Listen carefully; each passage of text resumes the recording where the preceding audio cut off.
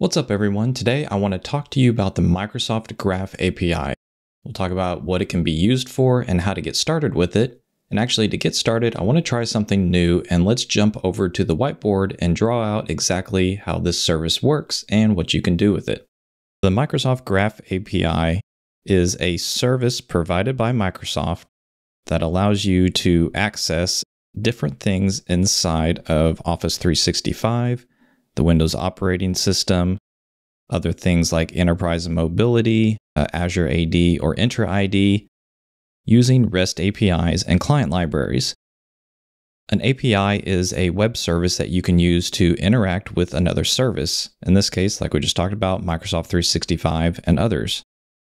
The Graph API has a common web URL, and that is graph.microsoft.com.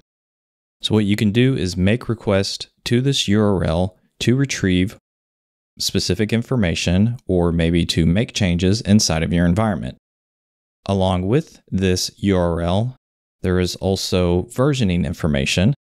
In this case, there is version 1.0, and there's also currently a beta version. So you can make these requests to either version. I'd recommend always using the production or version 1.0 or whatever version it happens to be when you watch this video. But you can also experiment with newer features that aren't quite production ready if you wanted to using the beta version. Let's go through a quick example where we are going to retrieve information about my current user account or my profile that is stored out in Entra ID. Here's our backend service of Entra ID. I have some type of application that I've built out here. It could be anything from something like C# or Python, Node.js, or even PowerShell. That's not important right now. We'll get into that a little bit later in some other videos. But what I can do is within my application, I can make a request out to the URL of graph.microsoft.com, version v.10, and then after that, I specify what services I want to access or what type of information I want to retrieve. So in my app, let's say I just want information about my profile. The full URL of me making this request is going to be https://graph.microsoft.com. Then we have the version and then /me. So my application, using whatever libraries it has built in to make web requests, will make that request out to this URL and say, hey, give me the information in my profile. Maybe it's my name, my current department, when my account was created. Another part of this request is using an HTTP method. There are a couple of different methods that we can use. Since I'm only retrieving information, we're going to use the GET method. So my application is going to use the HTTP GET method. It's going to call this URL with all of the information that I want to retrieve. It will make that request out to the Graph API. Graph API will then interact with the backend service of whatever service I'm wanting to interact with. That service will then send its response back through the Graph API to my application, and that response will have things, in this case, about my profile, maybe something like name or my company name, anything that's associated my user account in my directory. And what is sent back from the Graph API is called the response. Now, like I mentioned, we have a couple of different HTTP actions that we can do. We just talked about GET.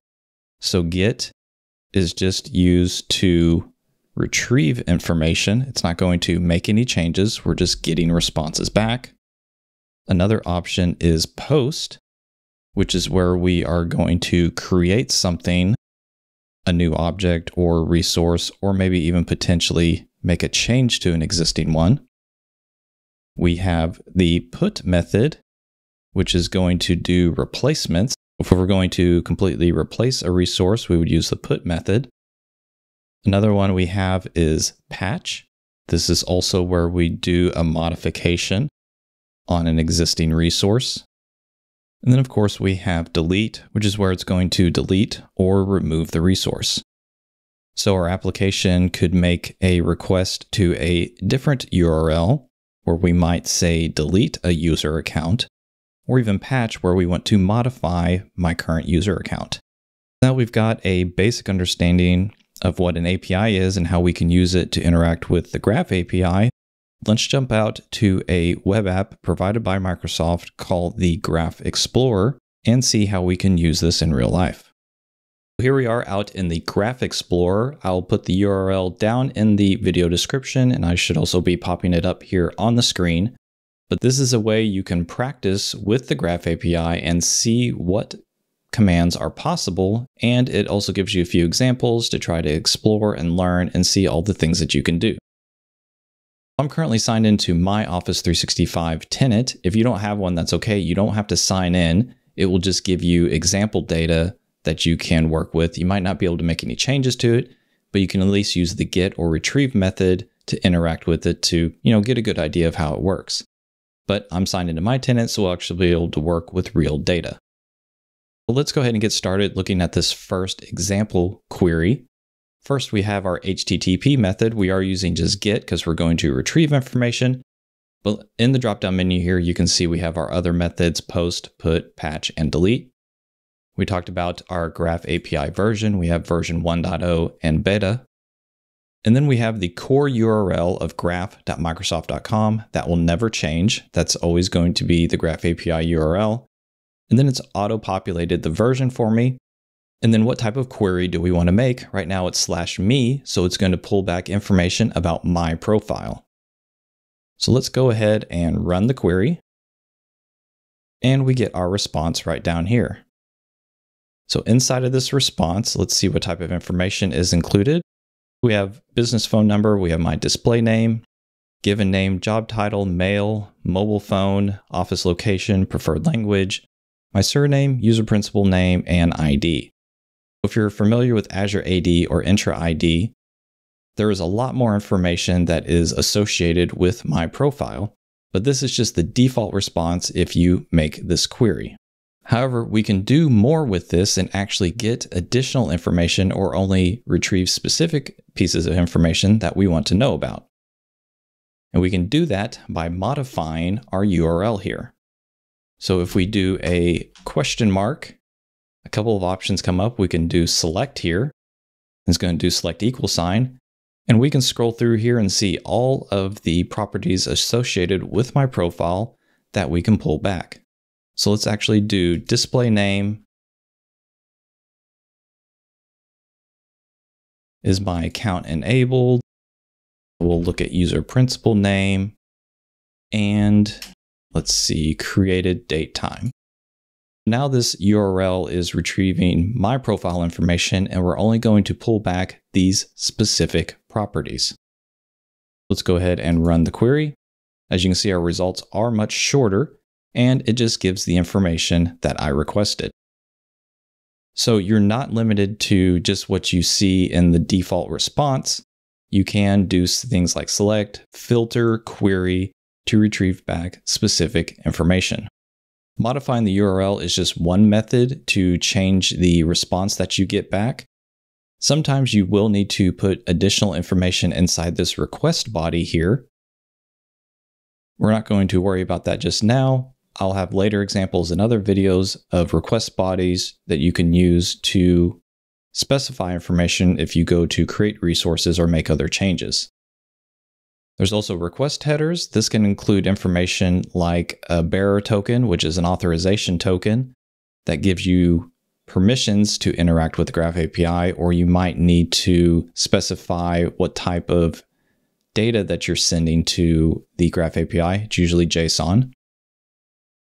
The modify permissions here is specific to Graph Explorer. It just shows what type of data that you're allowed to retrieve or read or change.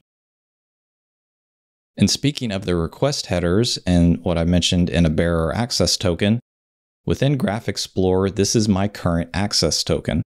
So in order to interact with the Graph API, you have to be authorized. You have to be given permissions to do it. And that's through this access token. Now, Graph Explorer is automatically going out and getting this access token for me. In other videos, I do plan on going over how to create this access token. You actually have to make a separate request to get the access token, and then you can use that access token to interact with Graph API. That'll be something for a later video. So now we've seen how we can get information. Let's take a look at how we can modify information.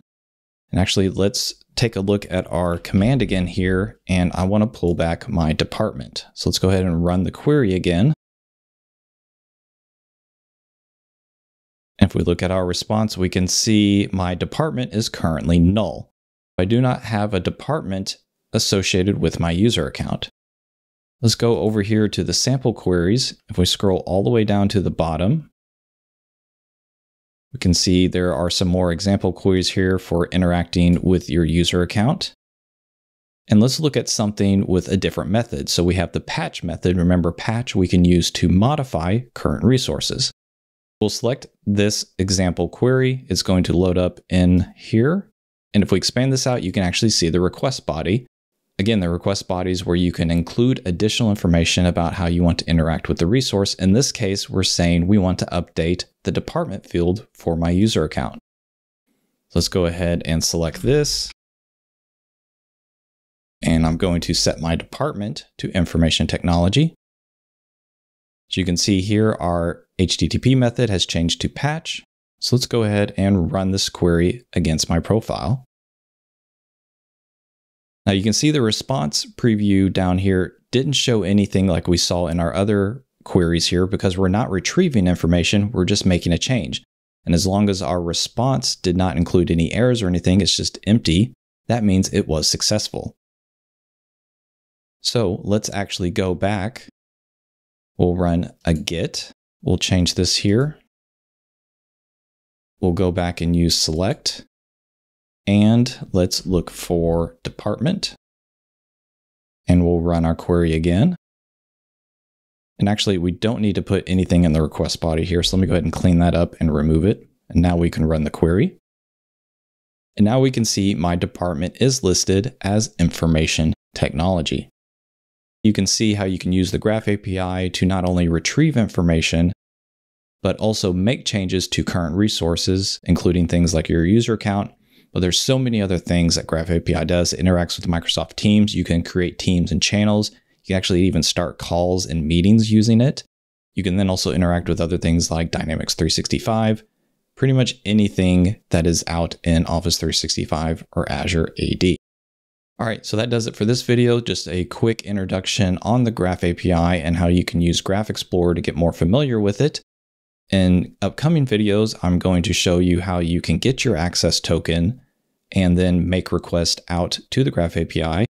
And we're going to do that, of course, inside of PowerShell. So thanks for watching, and we'll see you next time.